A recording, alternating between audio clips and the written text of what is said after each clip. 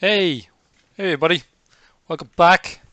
It's Joe here from Data Analytics Ireland.ie. It's good to have you. It is Thursday, the 4th of June 2020.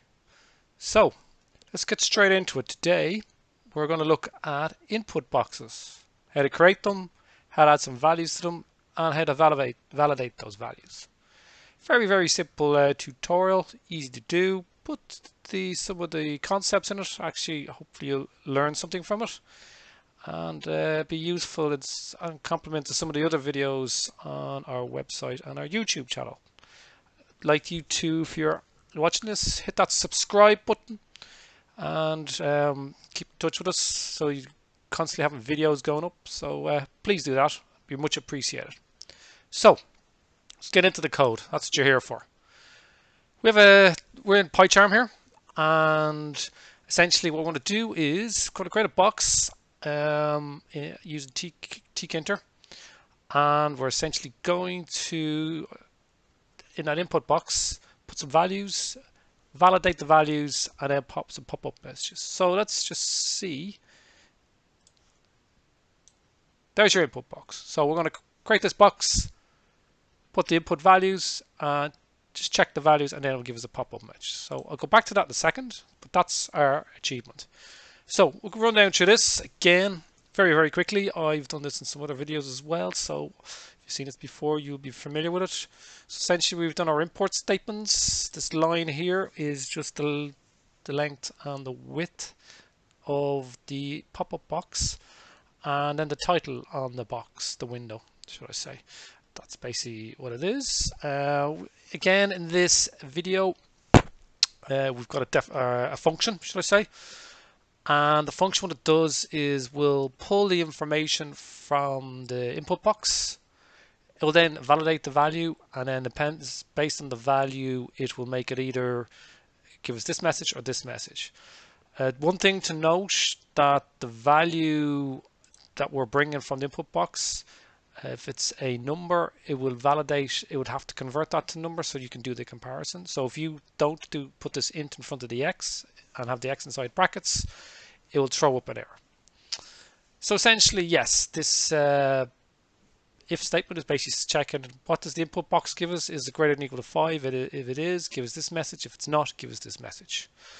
We've wrapped this all inside a canvas, and essentially, Canvas is a handy thing if you're using Tkinter to put all your widgets or any buttons or input boxes in there, or if you're even say creating drawings, anything like that, put it inside the canvas. It's very helpful for that, and that's what it's designed for, and it interacts very well with Tkinter. So the next screen is just the creation of the canvas. Again, like I've said in previous videos, to actually show or have the canvas on the box that appears, you just have to use .pack. Next line is to basically create an entry box, and the whole idea behind the entry box is obviously just put your value in. The value then is when the button's click is validated through the check if number function, and it gives us back up the pop-up boxes. So this is just again some formatting on the canvas, basically the position of where it will appear on the screen. And then the last two things, well there's three, but there's two main ones, are the button. And it's the button that says validate, which when clicked, and also tells it to run the function check if number, and then gives a value. Or gives a pop-up message, should I say, depending on the value. And again, this is the canvas screen is basically the formatting of where the button will go, basically from the left and the right side. So probably the best thing to do is just run through this code actually and see it working. Put in some values, check a couple of things, and then we'll go from there. So first thing, there's the box is described. So what we want to do is put 1 in there. So again, because 1 is going to be passed, when we click this button validate, it's going to be passed from this button, and it's going to basically send this number up to this function, check if number, and then it's going to go into here to x, because this is entry box, which is this here, and it's basically this piece of code basically says get the value of what's been in entry box and pass it to the variable x. And then the variable x is passed in here to the if statement, converted to an integer, and compares against the 5. Based on that, then we either have this pop-up box or this pop-up box. So, because this is less than 5, I would expect this to come up. So this line here to come up, okay? This line here, all right? So let's just do that. Okay, so correctly, you entered the value that's less than 5. Perfect. So just click OK. Now, if we do this, so because we put the greater than or equal to 5, it gives up this message here.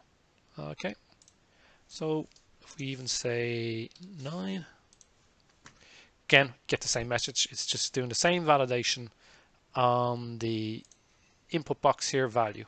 And if we go down to 0, again, because 0 is less than 5, it's given us this first message here.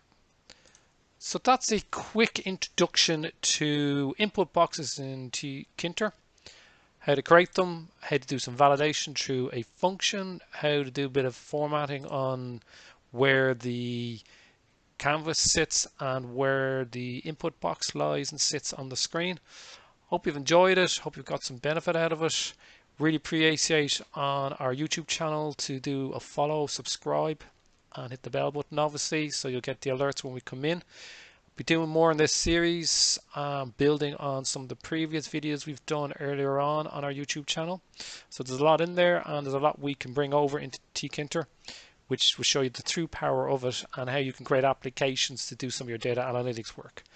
So that's it for the moment. Thanks for popping by. Really appreciate it, and we'll see you soon. Take care. Bye.